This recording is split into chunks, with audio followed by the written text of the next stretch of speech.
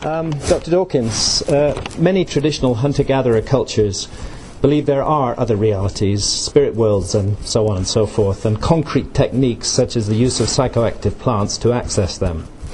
For example, the visionary brew ayahuasca, used for thousands of years by indigenous cultures throughout the Amazon basin. As a scientist, have you ever seriously engaged such techniques to have first-hand experience of what they're talking about? And perhaps even to challenge your own concept of what is real? If not, would you consider doing so? And when would you be ready to begin? If you would not consider doing so, then please explain why not. I would be curious, I must confess. I mean, I've read some of the accounts of drug-induced trances and things. There's a lovely one in Redmond O'Hanlon's book about going up the Amazon, which you may have read. Have you read Redmond O'Hanlon? Yes. And he visits the Yanomamo tribe, who are sometimes described as the fierce people. And they have a drug which they take by shooting it up the nostril with a great long blowpipe. And I think he tries that. I would be very curious, I must say, to take perhaps not that drug, but something like LSD or mescaline. As Aldous Huxley describes in The Doors of Perception, he felt when taking mescaline that his eyes were opened, the doors of perception were cleansed, and he saw things that were in some strange way beyond reality.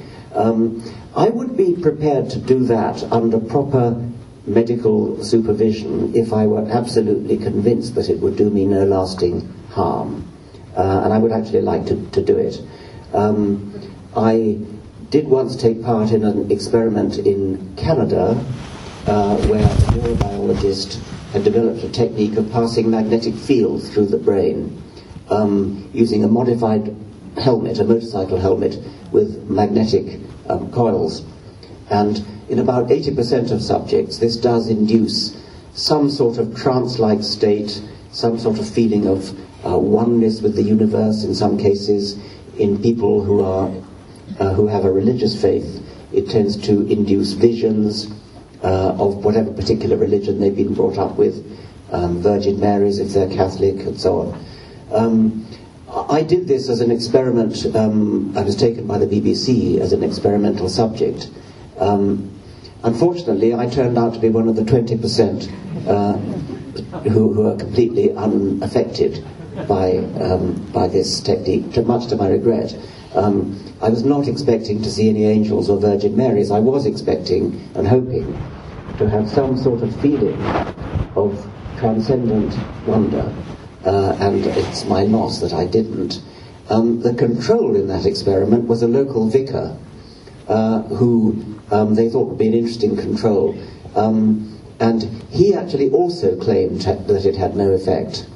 But his EEG record, which the scientist Dr. Michael Persinger was monitoring, showed that actually he was a prime subject, one of the 80%, and Dr. Persinger suspected that he wasn't telling the truth when he said that he didn't have any trance-like state.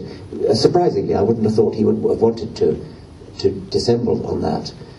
I showed the classic EEG pattern of somebody who was not going to be a subject. So I would like to undergo some such experience. I think it very unlikely that whatever happened to me, I would interpret it as indicating anything supernatural.